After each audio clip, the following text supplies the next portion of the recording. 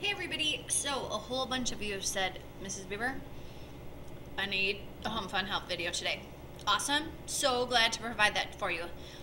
One of the things that I'm seeing today is that we are using almost every skill that we have learned in the last several weeks. And the last 2 years really together. We're doing distributive property, we're doing fractions, we're doing reciprocals, we are doing 2 forms of lines. It's craziness. We've got all sorts of stuff done. So let's just work through a couple of the problems together. Let's start at number 8. So I'm going to read the directions. Write an equation in slope-intercept form with a line that passes through the given point that is parallel to the graph of the given equation. Okay, so here's number 8. Let's start there. So I'm going to look. First thing I do is find the slope. The slope is always attached to the x. There it is. Well, what number goes there? Yeah, 1. So the slope of my new line is going to be -1. Now, second step. I forget all about this y-intercept. I don't care about that because I'm writing a new line, so I just forget about this piece. That is not important. And then I have this point right here, so I'm going to write that down. 2, -2. So I've got a slope of -1. I've got a point of 2, -2. Now we have learned a whole bunch of equations for lines, 3 of them actually, and so we got to figure out, all right, here's what I have, which one do I want to start with? I know that ultimately I have to get to slope-intercept form, but that's not where I start. I've got a point and a slope, so I'm going to start in point-slope form.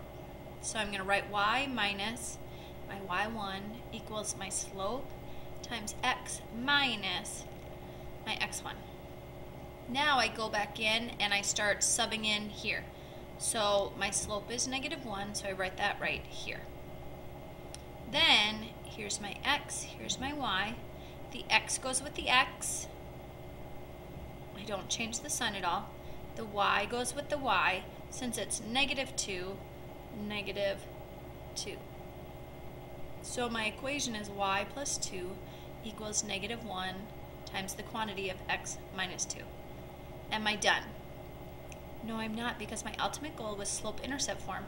What that means is I have to get to y equals mx plus b.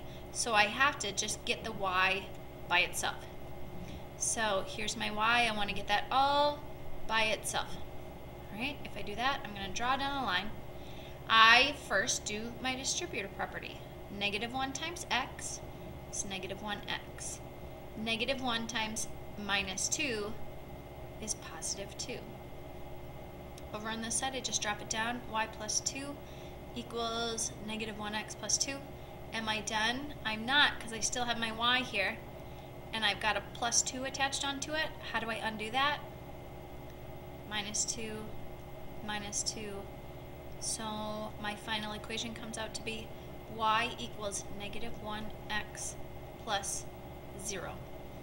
Now if you were to look in the back of the book, they don't give you number 8, but if they were to, here's what the book would say. They would say y equals -x. Does this match up with that? And the answer is yes. I don't technically have to write the 1, and I don't technically have to write the 0. So this right here, same thing. I, for myself, generally prefer to do this because if I have to graph it, this is easier. But this is kind of the next step. Here's your final answer piece. So this part, really good. This part, awesome. Let's try another one. All right, number 10 says 2, -1, and my equation is y equals -3/2 plus 6. Do I care about that plus 6 at all? I don't. I just need to know this right here, my slope. So I'm going parallel again. What does that mean about my slope? Yeah, it means it's the same. So m equals -3/2, and I don't care about this plus 6 because I'm writing a new line. This just tells me the old line, but it's not useful information. My point that they gave me is 2, -1. So now I look through, I've got a point, I've got a slope, so I plug it into point-slope form.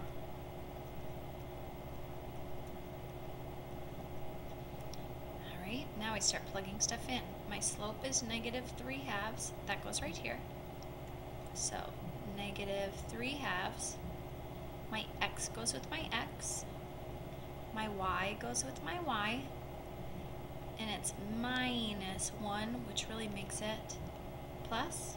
Okay, if you just make it into a plus right away, that's totally cool. Now, my ultimate goal is to get to slope-intercept form, which looks like this. How do I do that? I distribute first. -3/2 times x is just -3/2 x. -3/2 times -2. -3/2 times -2 could be 2/1. Gives me +6/2. Can't leave it that way. Could have just simplified out right away. Gives me 3/1. So +3, -3, +3. So +3, and then I've got y plus 1 equals this stuff. Am I done? Oh no, I am not done. I've got to get the y by itself. So -1, -1. Drop down, y equals -3/2 x plus 2, because 3 minus 1. There we go. Alright, you had 3 of those to do, 8, 10, and 12. I've done 8 and 10 with you, 12. Oh gosh, 12 is a special case. It's just x equals. This right here is a Hoivax. I want you to take a little time, figure that out, draw this line. Maybe if you draw it, you would see it. And this is going to be worth a bonus point. See what you can do with it.